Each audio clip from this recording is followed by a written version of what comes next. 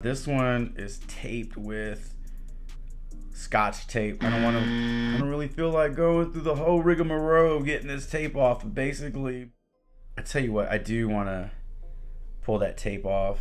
If you are an eBay seller, just like make sure that you use painter's tape, because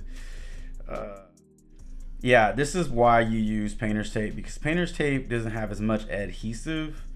When you are trying to pull this Scotch tape off, it's, I mean, look at look at the effort that goes into pulling this tape off. All right, so yeah, word to future sellers on eBay, if you're currently selling things on eBay, don't use Scotch tape.